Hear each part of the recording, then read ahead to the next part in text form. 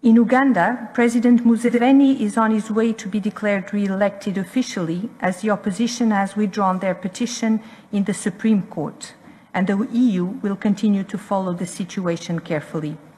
We are aware that there are major problems regarding opposition supporters who, according to increasing and credible reports, have been abducted, and these are extremely problematic. Civil society and human rights defenders are also confronting challenges.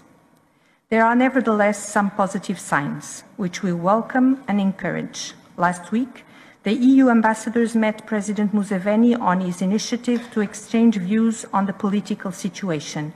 It was a long and frank meeting.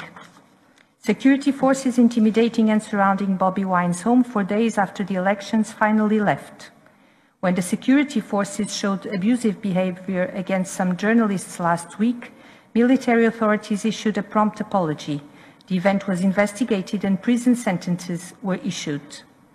Access to social media has mostly been restored, and President Museveni called for opposition to work together, although this remains to be seen in detail.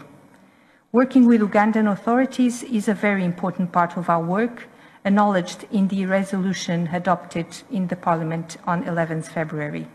There is an active Article 8 political dialogue during which all subjects are discussed as constructively as possible.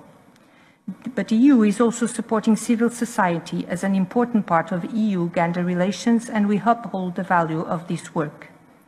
We regret that the EU has been confronted with disinformation campaigns.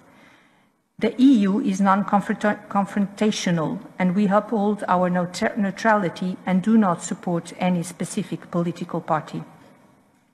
It is also important to maintain multilateral action, and that is why we call on the regional partners, such as the AC and the African Union, but also on the United Nations, to maintain a proactive engagement in Uganda. World Bank and IMF are also crucial partners. It is important that international financial institutions also insist on transparency and accountability in their work with the country. Last, and regarding Tanzania, and then Uganda. The Commission takes note of the announcement of the presidential election results by the Electoral Committee of Uganda following the elections held on 14 January.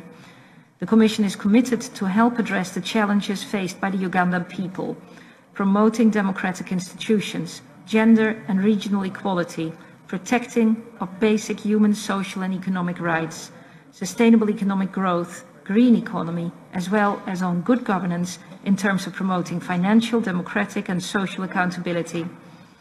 The Commission is recognizant of the importance of maintaining a positive relationship with Uganda, a key actor in the region. Uganda promotes regional peace as a lead troop contributor supporting the peace mission in Somalia through AMISOM. The country has also shown solidarity with its neighbors as its leading refugee hosting nation in Africa.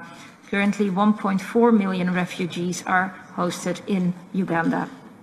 Looking ahead, the Commission is exploring partnerships with Uganda that build upon its track record and will continue to review closely the conditions in the country to inform its approach. Thank you very much, Mr. Chair.